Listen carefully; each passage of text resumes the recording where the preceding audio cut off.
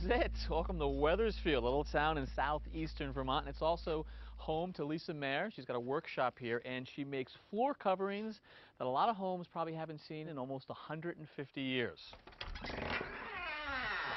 Hi, Lisa. Hi. Lisa. Thanks for having us back. Good to see you again. Hey, Lisa. Good to see you. Nice to meet you. Wow, so this is the showroom workshop, huh? Beautiful. Thank you. So I have to admit, this is sort of new to me at least, the floor cloth. What are they exactly? Well, it's a painted canvas rug, and they go back to before the 1800s, but in the early 1800s they were very popular. And then linoleum came along and sort of scratched them out. But we're working to bring them back. Okay. The finish that we put on top makes them extremely durable and easy to clean. So linoleum comes along and maybe they fade away, but now they're coming back, or at least within your world coming back. Why do you think that is? The customization is the key, that I can do all kinds of different designs, and the sky's the limit. It's literally a blank canvas. Can we see how they're made and see how durable they are? Absolutely. Oh, the workshop. So this is where we make everything before it gets painted. Okay. And what is the raw material here? Well, this is a heavyweight canvas, much heavier than artist grade canvas.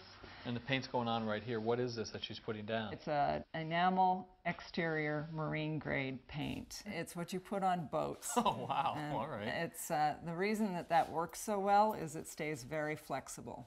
So it won't crack when we roll these to ship them, and if they move around on the floor, that can cause them to crack if you don't use very flexible paint. Then what do you do to it?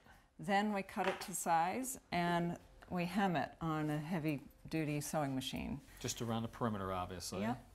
After we prime it and hem it, we sand it. And Come on, you sand the canvas? We sand it to just take that tooth off, and then we put a base coat on, and then we sand it again. So this is a real craft. I mean, this is labor intensive. It takes a lot of time. Yes.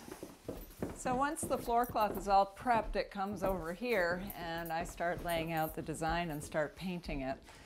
And for each piece, I have a printout that I've generated, and it's made to scale. From that piece of paper, though, to this canvas, everything is by hand. Exactly. Wow. And how's mine coming along? Yours is almost done. It's just waiting for its final coat of clear coat. Do you want to go see? Yeah. So here it is, all ready for its final coat of clear coat. Catherine, the big reveal. Woo! Huh? What do you think? Oh, it's perfect. Yeah? I really love it.